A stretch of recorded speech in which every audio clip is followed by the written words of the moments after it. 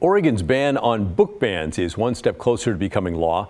The bill would restrict school boards from banning books in school libraries if the ban is done in a discriminatory way. It's Senate Bill 1583, and it passed the Senate last week. It's sponsored by Oregon Senator Lou Frederick, who represents North and Northeast Portland. I think it will stop the effort to try to discriminate against groups of people.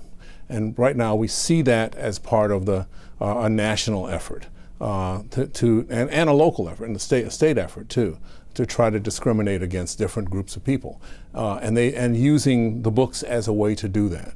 This, I think, basically takes that particular approach out of the mix and lets us read, let kids find out about reading. It does not force anybody to read anything.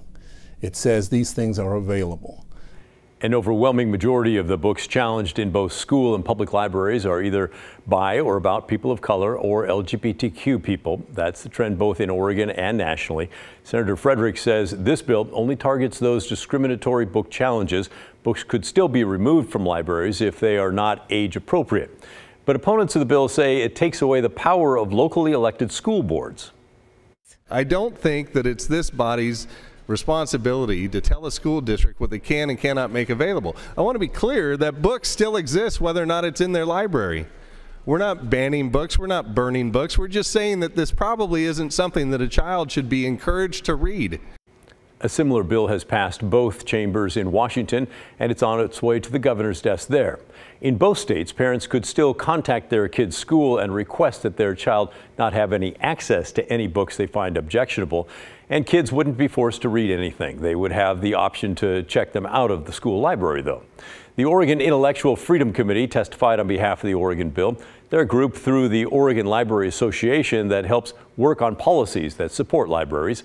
They've been tracking book challenges in Oregon for more than 30 years, and they say last year had the highest number of challenges ever.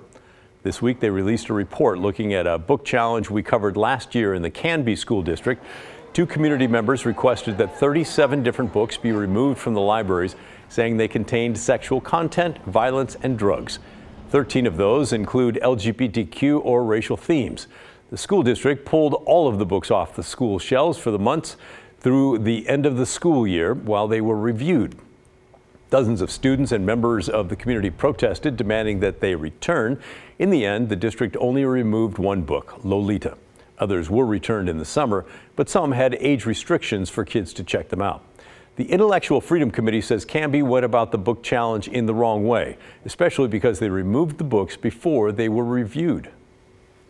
When a title is being removed, even for 5 minutes or 10 minutes or 2 weeks or however long that title is not available or accessible to the community that it was previously available, specifically because of the content within that title, that is considered censorship for the amount of time that it is not on the shelf. So for this particular scenario with the 35 or 37 titles to be removed from circulation during the review process, that would be considered to us censorship.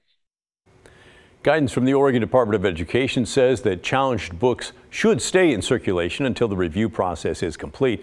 They also say the district was not transparent in their review process and did not offer a way for their final decision on the books to be appealed. The decision to remove these titles from circulation was, from our understanding, very quick. So 2 parents went to a board meeting. They were pretty adamant in their concern.